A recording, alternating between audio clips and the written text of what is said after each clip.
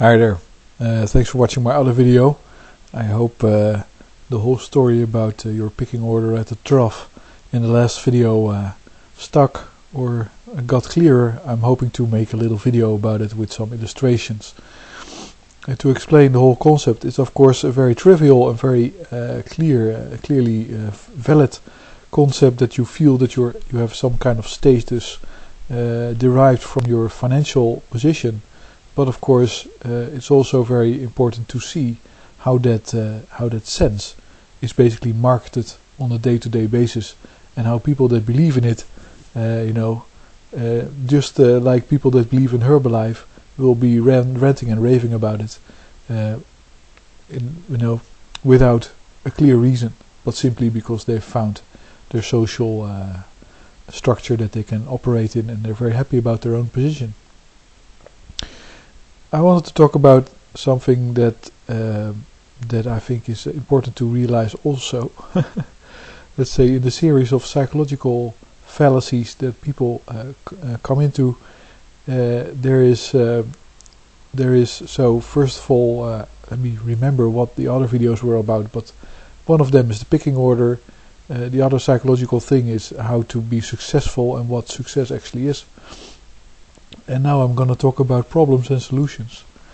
Problems and solutions. You have problems and then you have to figure out the solution. The big myth is that there are solutions to problems. There's many reasons why it's much more likely that there is no solution to a problem than that there is. And usually the bigger the problem, the bigger the hope for a solution, and people will look for it very frantically. 3 reasons why there may not be a solution to a problem. First of all, you might not have the time to find it. If you say there's a solution, then you assume that you have time to look for it, and you might not have time.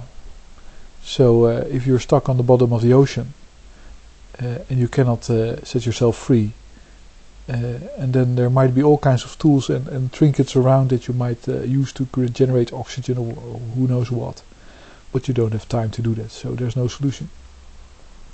The other thing is, of course, that you know how to look, how to find it, and that is really, it's not really reasonable for you to assume that you find it, but it's a little bit hope-based. So you hope that you find it, so you start looking in all kinds of ways, but still, you might simply not know the way to look for it, and you might not realize it. So you might try to turn lead into gold and not realize that it's a nuclear thing, that you have to really use a hell of a lot of energy to get that done, and you don't really have a particle accelerator and a certain type of installations in your medieval dungeon in which or tower in which you're doing that. You're trying to do that. It's not going to work, and you're just poisoning yourself with the lead. So that's problem number 2. And the third one, the most important one, I think, is that there might not be a solution. There might simply not be a solution. So if you're stuck in a container, shipping container, somebody welded it shut and the thing is sinking, then just give up. There's no solution to that problem for you, because you don't have a welding machine, you don't have a cutter, you don't have nothing. If you only have yourself, then there's no solution for you. There's no way to get out of it. And that is really a very cold thing, I think, to realize that in some instances in life, and in, let's say, in basically behavior that people have, situation that they create, it's simply, it's a dead end. It's gonna be like that, and it's gonna stay like that, and it's not gonna improve, or it's not gonna get worse, or it's not gonna change in the way that you want it to, no matter how hard you look for a solution. But of course, there's a big learning or a big lesson that humans have learned during evolution because of that. A picture springs to mind of a dog. Recently was a picture online of a dog that stuck his head through a fence and got stuck, and he just couldn't get his head out of the hole. And he looked so sad. because he knew that, like, this is what you shouldn't be doing, sticking your head through a hole and not knowing whether you can get it out again. And I really had a lot of compassion with that dog. But evolutionary people have learned something and have developed a behavior that makes that, they can deal with that fact that there might not be a solution to your problem. And that is called risk aversion. That is called, conservatism. Basing yourself on experience. Listening to each other, telling true stories about what really happened. And what went right and what went wrong. Error cases, or there's some Australian guy that picks apart machines that broke down and tries to find out. It's called failure mode or something. There's a nice term for it. It's not being a fool. It's not trusting in technical solutions. See, it's so deeply basic to the human mind that I think it really requires a new human to be as dumb as most people are in accepting technological optimism. I personally am not a technological optimist at all. I'm an extreme technological pessimist, because because even if humans invent something that is smart, they are not allowing each other to use that invention. Usually. And let's say miraculous inventions, things that are amazing, will make people believe in magic. And there is no magic. Magic is just there to entertain you in a very restricted life that is so extremely boring that you had to have something to entertain you in order to keep the social structure from basically descending into rape and pillage and all that stuff all the time. So what humans developed was a sense of fantasy, a sense of entertainment, and a sense of imagining something in a boring environment. These days it is that imagination that is constantly being jogged and inspired and driven, and it is completely useless. But it made an infinitely boring existence in, let's say, in tribal savannas, and of course challenging. And you could always go to war with each other, and you could also do all kinds of other stuff with your life. But at times the things were boring. You had fantasy and magic. And then basically the technological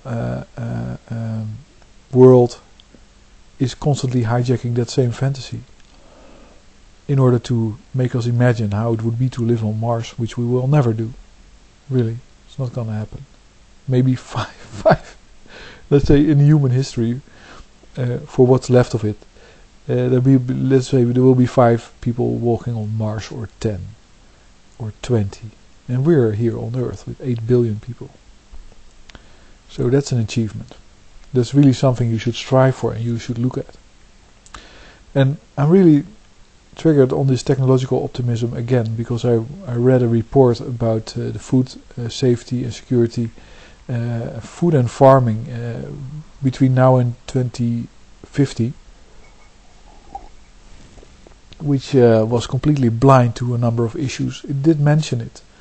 It did mention that there was a crisis in food supply in the 70s and a crisis in 2008 because of high oil prices. But then it still predicts food supply to basically grow more or less in a graph with different caloric regimes, where the lowest caloric regime has about 1,000 calories a day, which is starvation diet, I believe. and they're neatly calculating what's going to happen to that starvation diet, and that the starvation diet is going down from 1,200 calories to 1,000 calories or something. Are you fucking insane, man? Imagine it. I'm just had a nice phone call and all kind of stuff, so I'm not going crazy. It's so, in a way, it's so sadly hilarious to see such a calculation. And then they write, well, we have to be able to to try and accept new technological innovations in food technology, in order to make sure that we don't lose out on the higher productivity and higher yield that might bring about.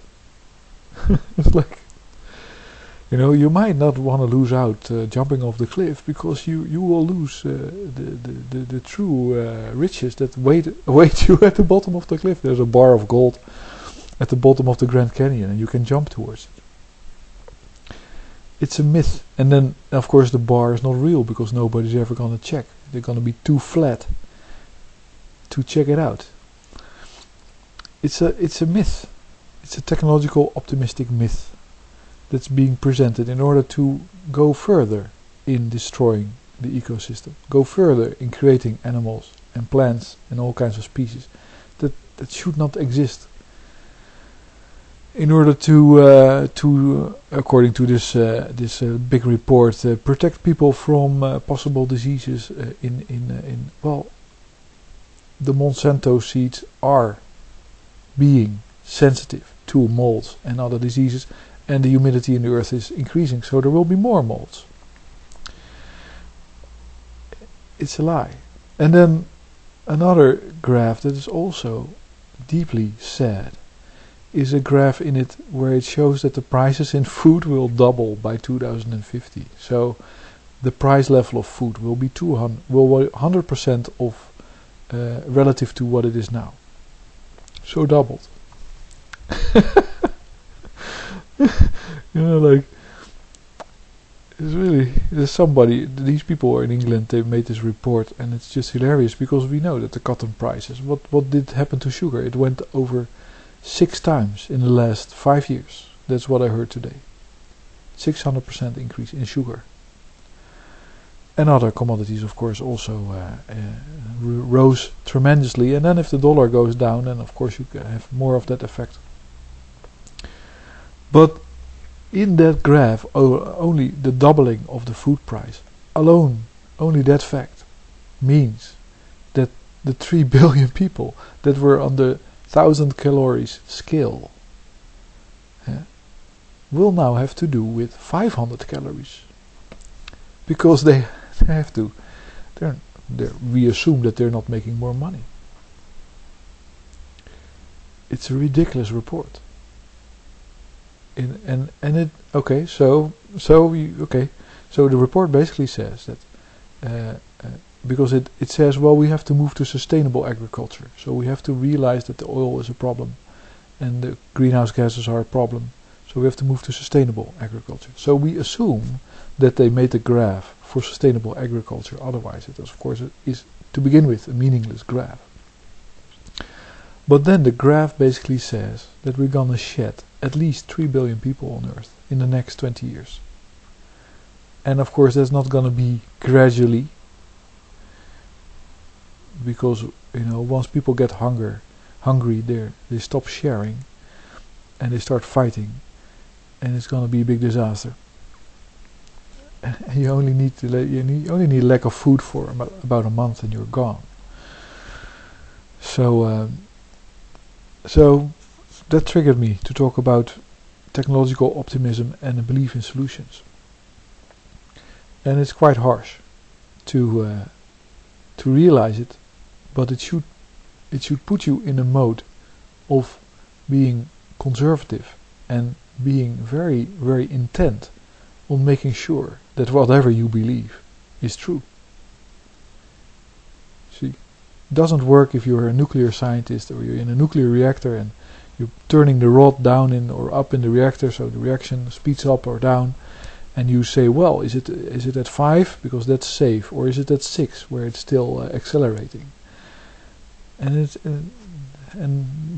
the gauge, the thing doesn't work, and it says 5 when it should be 6 or the other way around. And you go home, have dinner, try to turn on the light in the bed, and you see a big explosion on the horizon, and that's your nuclear reactor because you did it wrong. Well, that's everything in life is like that. You need facts. You need to be accurate. You need not to be a fool or a technological optimist. If you don't have a solution, then just start with the assumption that you don't have a solution. But thanks for listening.